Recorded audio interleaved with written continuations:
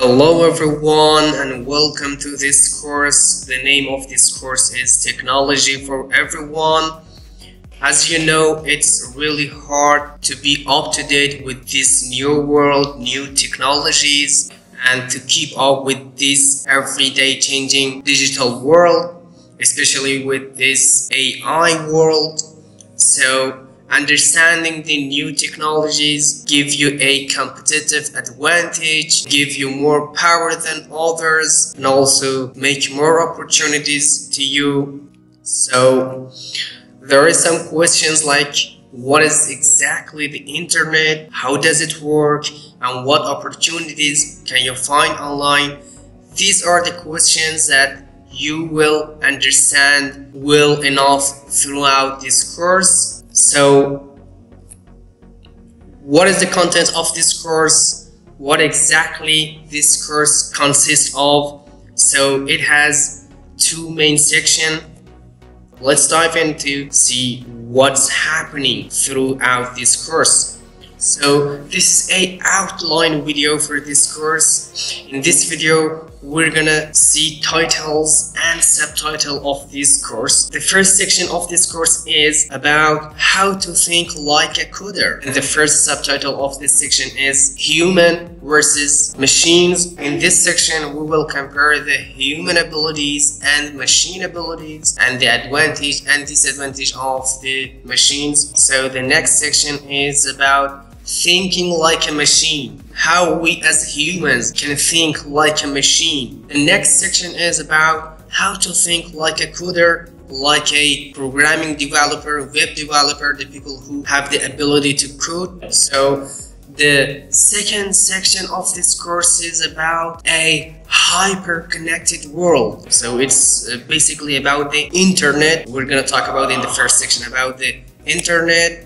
The next section about the web. What is the web? What is the internet? And what is the difference between them? Is it really the web and the internet the same or not? We're gonna compare them together. And the third section is about web technologies and jobs and how we can find jobs with the ability of coding, ability of knowing technologies. And that was the outline of this mini course. So this course will briefly talk about the new technologies, new world, about the internet, artificial intelligence. In this video, we're going to talk about the difference between human beings and machines. We will compare them together. So first of all, let's check the overview of this video. So in this video, we're going to talk about the digital world. And what is the digital world? A superpower. And what is the superpower? We're going to talk about it. The next one is human versus machines. Humans, computers. And what is human computers? So tiny, simple operations. Electronic computers. We're going to talk about it.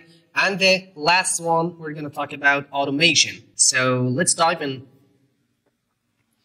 The digital world. The digital world we live in wouldn't be possible without computers. This is obvious that without computers, we cannot do anything. And this is a crucial thing to our digital world. From smartphones to websites and outer space exploration.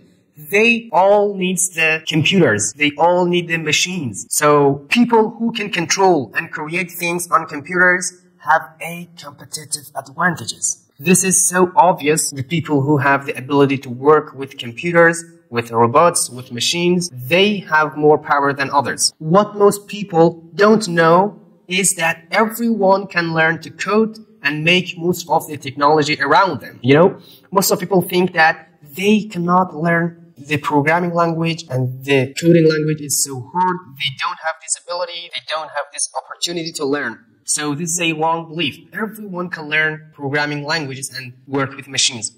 If you're aiming to be future-proof, if you want to be the part of the future, this is the course for you. So the next section is about a superpower. So let's check. What is the superpower? Coding is the ability to communicate with the machines and give them instructions to complete a task. If you know how to code, how to work with computer, how to work with programming languages, this is a superpower for you. This is an advantage for you that most of people don't have these advantages. The next section is about humans versus machines.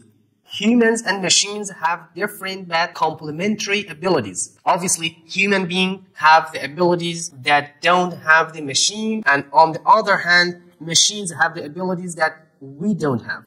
What comes naturally to people can be hard for machines, at least for now. Maybe for future it will be easy as the AI improves, and what's straightforward for machines remains virtually impossible for people. The next section is about humans, computers. The first computers were humans sitting at tables and doing lots of maths by hands, filling whole books with calculation. Rooms full of human computers, largely women, powered everything from astronomy to war and the race into space. Some of them became the first coders in history. Tiny simple operations. Let's see what is the tiny simple operations.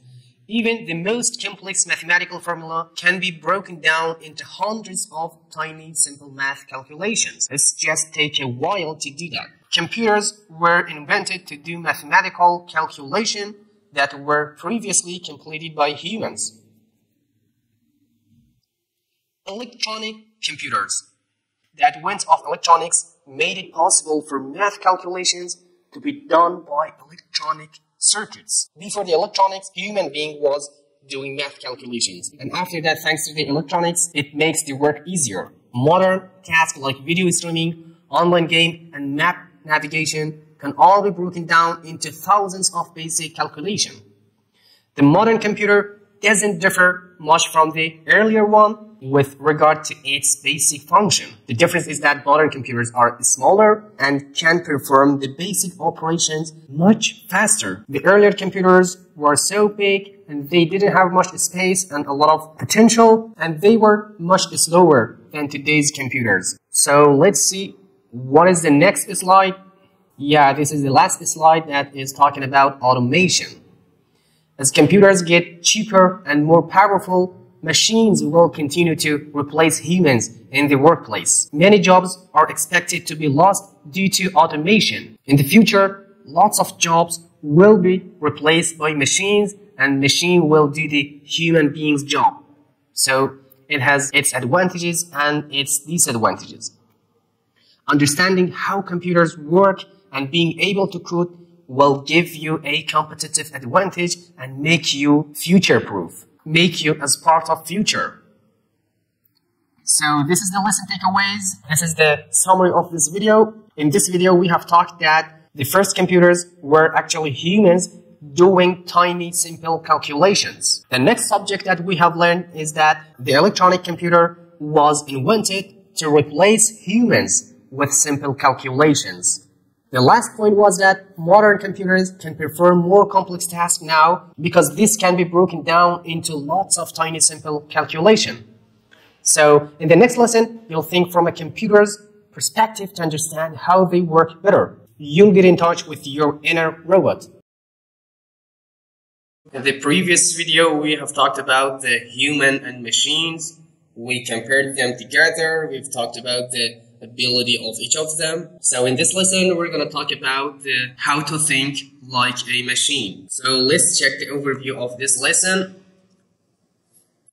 In this lesson, we're going to talk about the computational thinking. We're going to talk about tiny switches and binary code, autonomous decision, and logical operators. So the first subject is computational thinking. In the previous lesson, we've learned that computers are really good at performing tiny, simple operations very fast. Complex modern tasks like video streaming or online banking transactions can be broken down into these simple calculations. In this lesson, we'll learn how to think like a computer to bring you one step closer to becoming a human-machine hybrid. So, tiny switches. What is the tiny switches? Electronic circuits inside computers encode information, encapsulate the information in millions of tiny switches. The state of these switches is on or off. So here, this switch is on and this switch is here off. So there is tons of switches that can be on or off, and according to the information, the state of these switches will change. These switches can be in two different states or position, on or off. By turning switches on and off, we change the information stored in a computer. So being on or off makes changes on the information which are stored in a computer. The next subject is binary code. Computers use binary code to represent information. Binary means that there are only two possibilities for the state of a switch. To make things simpler, numbers are used to represent the off or on state of a switch. So here, as you can see, this switch is on and the number is 1. Here, this switch is off and the number is 0. And also here, this switch is off and the number is 0. And here, the switch is on and number is 1. So basically, if the switch is on, the number is 1. And if the switch is off, the number is 0. Yeah. Information like numbers, text, characters, images, and videos can all be represented by binary code. It's like a language which basically has two letters. It's like speaking in a language that only has two phonemes. For instance, letter capital A is in binary 0, 1, 0, 0, 0, 0, 0, 1. Or character at sign is this number in binary. So you don't need to understand binary code to become a coder. And the next topic is about autonomous decisions. Electronic circuits can perform billions of tiny operations very fast. Besides simple addition, subtraction, and multiplication, computers can also perform comparison operations. Comparison operations are needed for machines to make autonomous decisions. There are only two possibilities as the result of a comparison operation: true or false, which means that true is 1, false is 0. Let's have a closer look at some comparison operators with some examples. Is 5 less than 9? If this statement is true, the answer will be true, or the answer is 1 in binary. And if this answer is false, the answer will be false in logical operators, or will be 0 in the binary code. So we write it like this: 5 is less than 9 is equal to true. So this statement is true. And is 5 greater than 9? We write it like this: 5 greater than 9. This statement is false. So we write false, or in binary we write 0. True and false values can be stored as on or off states of the switches. True is equivalent to 1 and false is equivalent to 0. So let's check the logical operators. Logical operators are another type of tiny calculations that machines can do faster and more accurately than humans. Logical operations are needed for machines to evaluate different scenarios. The AND logical operation take the state of two switches, A and B, and result C in true only when both inputs are true at the same time. For example, here we have two inputs, input A and input B. The input A and B both are false, so the output C will be false.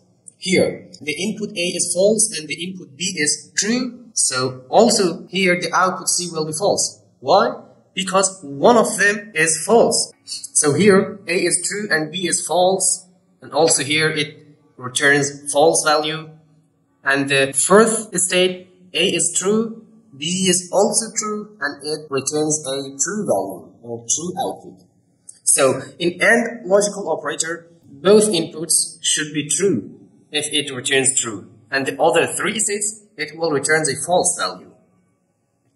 The OR logical operation takes two inputs, A and B, and results C in true when at least one of the inputs is true. Here, the A is false, B is also false, so it results false, because both of them are false. Here, A is false, B is true, and it returns true, because the condition was that at least one of them should be true. Here, it is true, B is true here, and it returns a true value. And here, A is true, and B is false, also it returns a true value.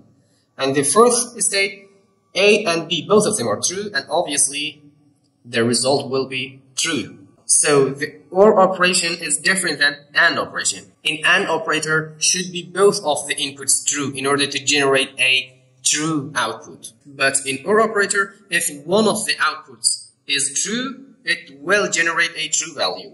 And if both of them are false, it will generate a false value. So this is the end of this video. Let's check the lesson takeaways. In this video, we have talked that computers store and operate with information in the form of zeros and ones. This is known as binary code. And the second topic that we have talked about is that computers can perform comparison and logical operations very fast and accurately. This helps machines make autonomous decisions. And the last one is that true and false values from comparison and logical operations can be stored as ones and zeros.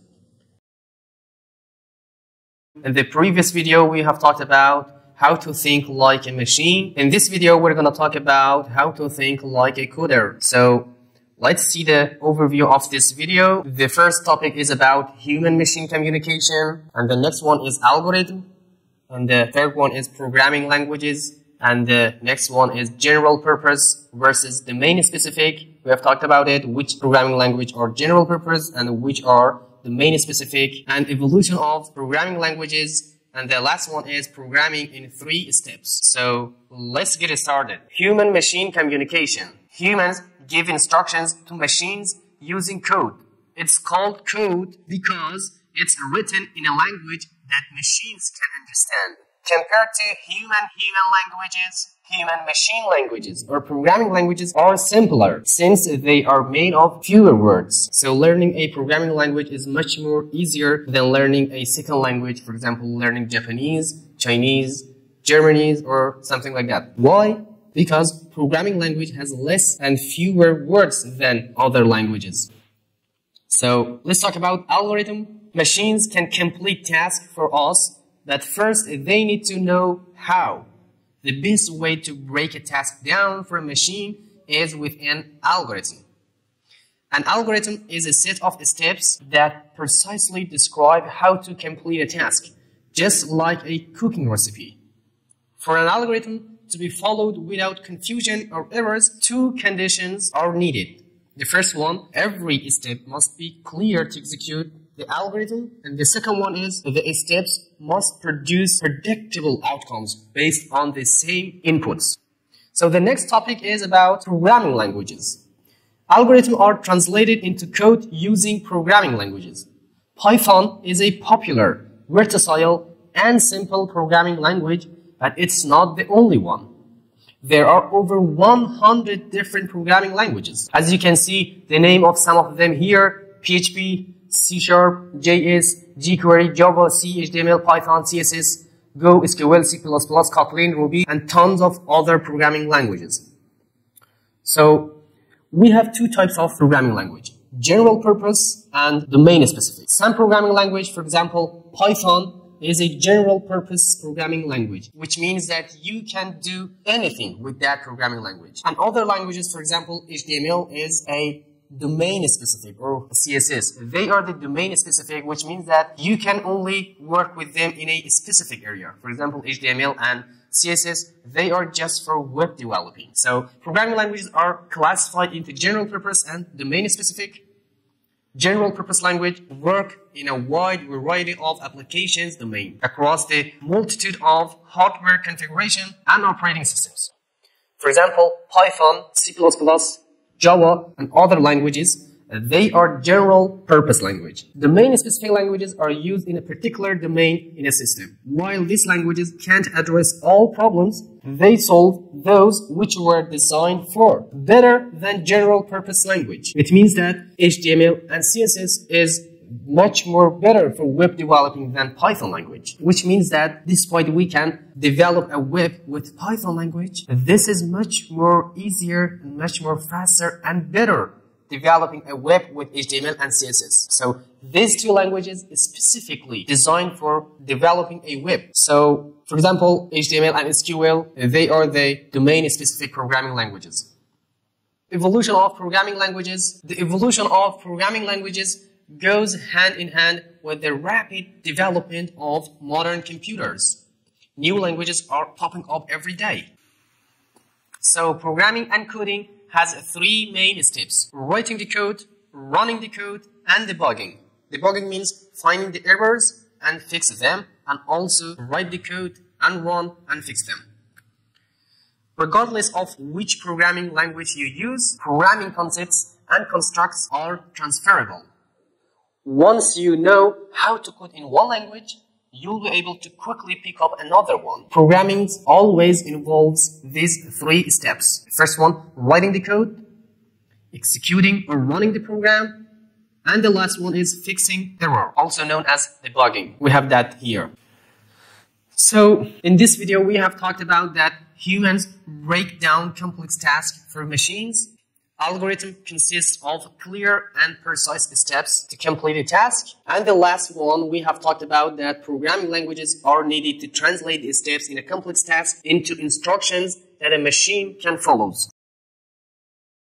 In the previous video, we have talked about how to think like a coder, how to think like a programmer. So in this video, we're going to talk about the internet. So first of all, let's see the overview of this video. In this video, we're going to talk about the internet revolution, information delivery, connection types, and fast and reliable. So let's dive in. The first topic is about the internet revolution. For most of us, it's very hard to imagine a world without the internet. The internet has revolutionized how humans communicate and connect with each other, and has transformed the way we do business and socialize. Information delivery, how the information ships throughout the network. Think of the internet like a postal service, but instead of boxes and envelopes, it ships information. Everything that gets sent over the internet is information in different formats, from text message to video and your favorite song. Billions of devices are connected in the internet through networks in order to exchange information and communicate with each other. So basically, we have three main connection types. The networks linking billions of devices are made of three types of physical connection. The first one is copper cables and wires. Information travels in the form of electrical signals. The second one is wireless connection, Wi-Fi, Bluetooth, 4G and 5G. In this type of connection, information travels in the form of radio waves. And the third one is fiber optics cables. In this type, information travels in the form of light. So, how does a picture, email, or video travels across the world in a fraction of a second? Information that is sent through the internet gets broken down and wrapped into information packets. Information packets travel through the internet at a very high speed with minimal errors. The whole system is highly reliable and incredibly fast. So, in this video, we have talked about that the internet is a communication system. Devices on the internet exchange information. And lastly, information gets chunked into packets that travel at a high speed through a network of physical connection. In the previous video, we have talked about the web. In this video, we're going to talk about the internet. So first of all, let's see the overview of this video. In this video, we're going to talk about the World Wide Web, largest application, hypertext links, the first prototype, web evolution, web pages, websites, the web server, client and server, HTTP, and the last one, we're going to talk about the web browsers. So let's get started. The first topic is about World Wide Web. So what is the World Wide Web? The World Wide Web, or simply the web, puts information at our fingerprint and is used by millions of people every day. You already know that almost everything is possible on the web, from checking the weather to managing your finance to shopping from anywhere at any time. But how exactly is all of this possible? In this lesson, we'll explore the inner working of the web. So, the largest application. While the internet and the web are not the same things, the two terms are often used interchangeably. The web is the largest application on the internet. The web is made of special documents that display information on your device screen. As you can see here, this large blue area is the internet and this wide area is the web. So basically the web and the internet are not the same. So the web is an application inside the internet. So hypertext links, the web is a system within the internet that enables users to search for information. Web pages make the World Wide Web. These pages connect to each other through hypertext links or hyperlink. The hypertext links enable users to search information on the web by moving from one page to another. Web pages are hypertext documents. This means that they contain hypertext links or hyperlink to connect to other pages. So here, they are the pages of a web. Basically, a web has lots of pages, and these pages are connected to each other with hyperlink. So the web was originally designed and developed at the European Organization for Nuclear Research in the 19th. The first prototype enabled scientists to share information between different universities and research institutes around the world. So the web has evolved considerably since it was invented at CERN, or European Organization Nuclear Research. Web 1.0, the read-only web. The user can only read information, no interaction or design elements. And the second version of the web is Web 2.0, the read and write web. The user can access and produce content. The web became social with applications like YouTube, Facebook, and Twitter. And the third version of the web is 3.0, the read, write, execute web, a new iteration of the web. Computers can interrupt information like humans via artificial intelligence. So let's talk about the web pages. A web page is a hypertext document. Web pages include information in the form of text, image, videos, and other type of media. Every web page has a unique web address or URL, Universal Research Locator. This URL points to IP address on the internet where the information is stored and can be found. Hypertext links or hyperlinks point to the URL of the related web page you want to jump to. So what is the website? What is the difference between web page and websites? A website is a family of multiple web pages. Web page under the same site share the same domain name, the same way you share a last name with your family. So basically we have lots of pages inside a category named website, and this page is named web page. A domain name is the unique and easy to remember name that appears after the @ sign in email address and after www. in web addresses. A domain name is associated with a physical IP address that identifies the location where that information for the site is stored. So what is web server? There is a vast amount of information on the web. There is no way your device has enough memory to store every one of the millions of documents that make up the web. So where does all this information live? Web servers are computers that are always connected to the internet. They are specially designed to store and share information. Clients and servers. Servers are the provider of the information that you can find on the web, just like a waiter serves your order in a restaurant. Servers take orders from other devices that connected to the internet to consume information. Clients are devices that place orders for information on the web, like what's the weather like today. Smartphones, tablets, and laptops, among other devices, are clients that request information through the web. So what is the HTTP? Clients and servers on the web need to communicate to each other, and they use a specific language for that, and HTTP is that language. HTTP stands for Hypertext Transfer Protocol and allows requests from the clients and responses from the servers to be understood. So, information on the web flows from servers to clients in the form of encoded messages that are sent through the network. The web browser acts as our translator.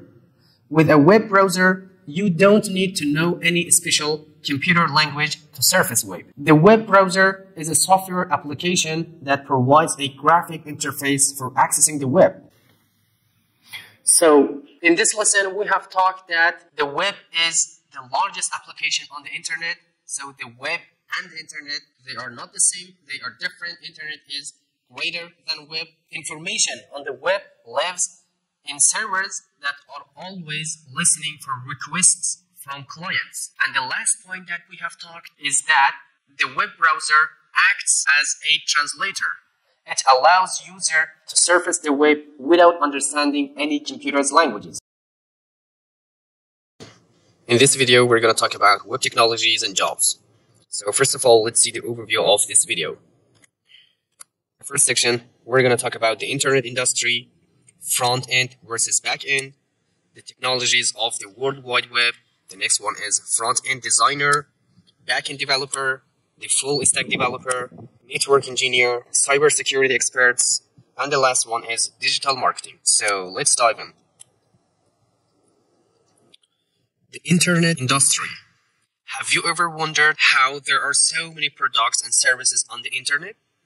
Or why there are so many different rules in the tech industry? For that matter, what is the difference between a front-end and a back-end developer?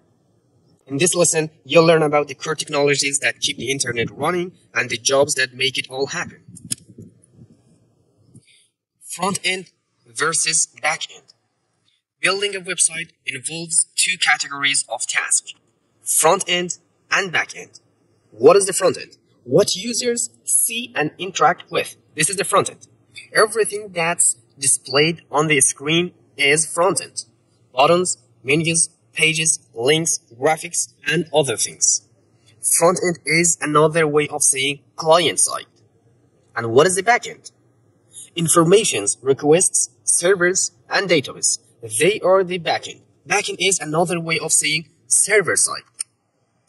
So, the technologies of the World Wide Web. Coders use programming languages to communicate with machines. Web pages are constructed using three core web technologies. The first one, HTML. What is the HTML? Hypertext Markup Language. So, what's up to that? Controls the structure of a web page. It's enhanced and modified by CSS and JS. So what is CSS? Cascading style sheets. CSS controls the presentation, format, and layouts. And what is the JS? JS is abbreviation of JavaScript. So JavaScript controls the behavior of a web page and makes it interactive. Front-end designer. Front-end designers are experts in user experience. They balance style and function, so websites are pretty engaging and useful. They design and build elements like button, menus, pages, links, graphics, and more. Learning HTML, CSS, and JS is a very good starting point if you want to become a front-end designer. So what is the back-end? Back-end developers are experts of the internet world, which you don't see. They work with data and write code that can find and deliver data to the front end. They focus on assembling information requested and delivering it to the front end and work largely with services and databases. Learning about PHP, JS, SQL, and a language like Python or Java or Go are a good starting point if you want to become a backend developer. So, how about a full stack developer? Can we learn both of them? They are a mythological creature that can work with both front-end and back-end technologies. These professionals are known as full-stack developers. These powerful team players have the breadth of knowledge to see the big picture. So they're the perfect people to suggest ways to optimize the process or remove roadblocks that might be slowing down the system. So the next topic is about network engineer. Networks need to be maintained and repaired. Network engineers keep networks running, but also expand existing networks and create new ones within businesses. Networks engineers work with both public and private networks. That can mean an airport's Wi-Fi, a school system, or a top-secret research institution. They configure devices and optimize performance. Network engineers can code in different languages. A good starting point is Python or Java. So how about cybersecurity experts? The internet would be a wilder and more dangerous place without cybersecurity professionals. Attackers can use the internet to access, change, or destroy sensitive information, extort money from users, or interrupt normal business processes. Cybersecurity experts protect devices, networks, and software from digital attacks. Java, Python, and SQL are a very good starting point if you want to dive a bit deeper into cybersecurity. So the next and the last topic is about digital marketing. Digital marketers use the internet to promote products and services. Search engine optimization experts or SEO experts know how to get more traffic from search engines like Google. They optimize websites in order to achieve higher search engine rankings. If you want to become a digital marketer and a SEO pro, a basic understanding of HTML is a must. So in this lesson, we have talked about that 3 core technologies make the web. First one is HTML, CSS, and the last one is JS. Tasks in the process of building a website can be classified into 2 categories, front end and back end. And the last point is that products and services on the internet exist thanks to a wide range of professionals. Coding skills give them a competitive advantage. So, as always, make the most of your time and bye for now.